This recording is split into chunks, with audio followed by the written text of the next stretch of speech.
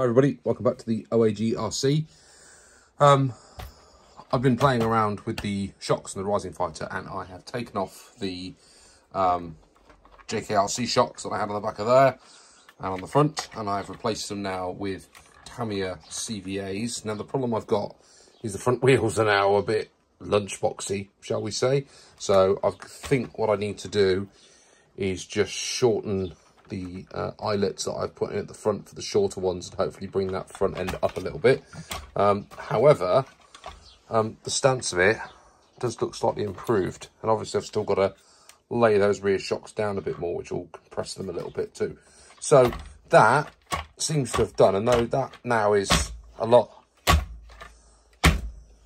drop test, means it's a lot stiffer.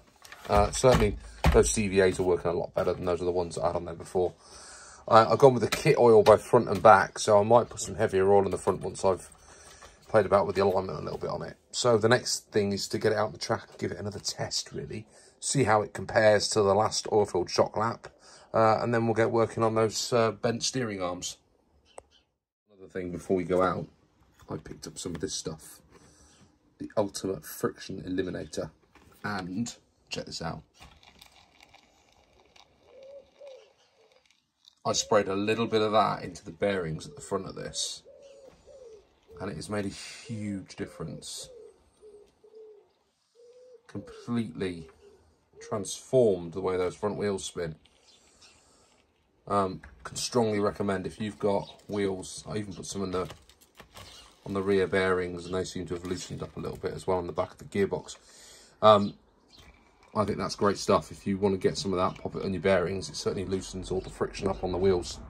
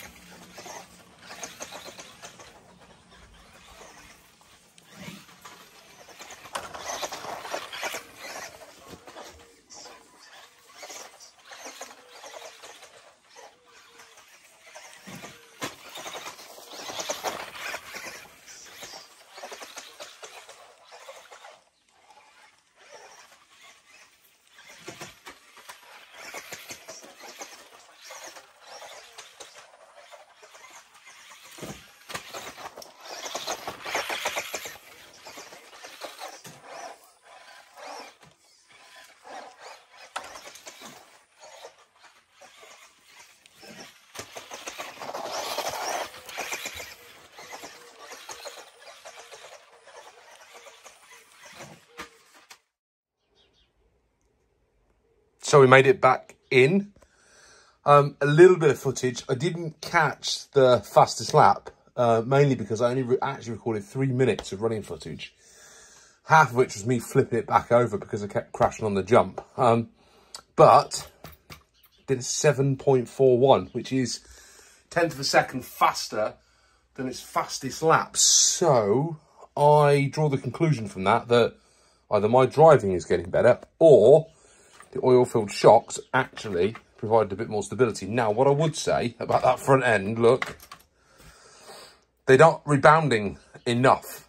Now, I don't know whether that's because of the fact that I've got the wrong weight oil in there, or whether I need to up the tension on the springs a bit more. But it did handle nicely. I quite enjoyed the drive. Now, what I'm going to do is sort those steering arms out, because I don't think those are helping matters at the front. Both sides all bent up and buckled, so we're going to sort those out next. And I'm going to put a high torque servo saver on. Not that I think that's having anything to do with anything. And once we've done that, we're going to change the stance on the back here and lay those shocks down a bit more so it's not quite sitting as high.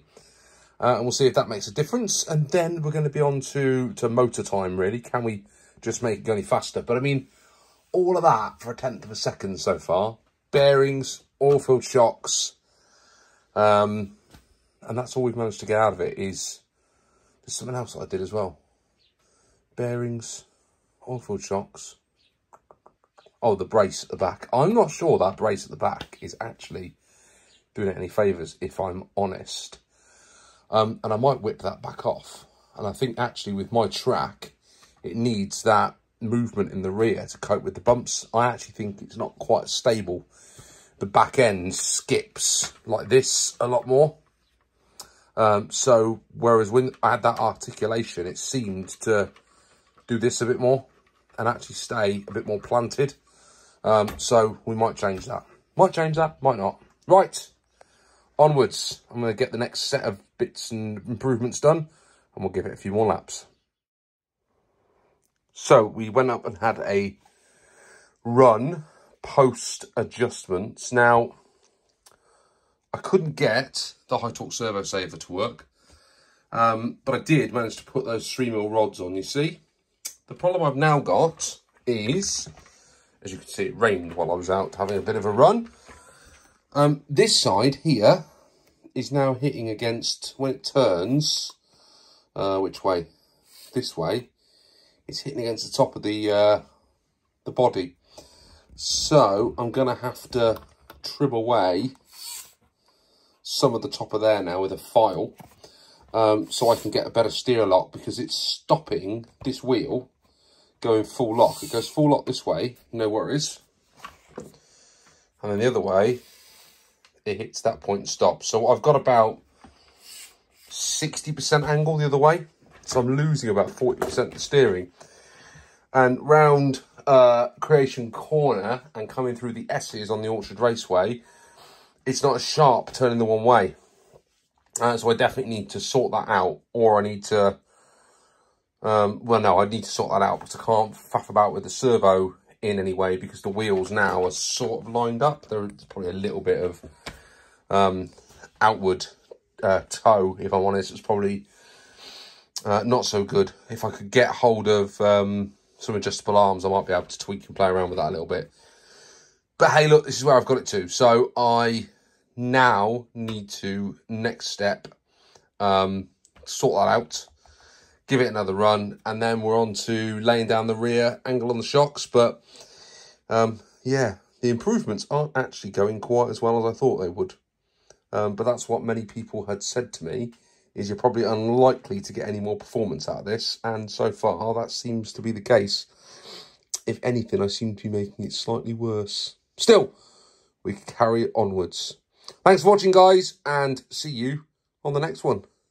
Bye.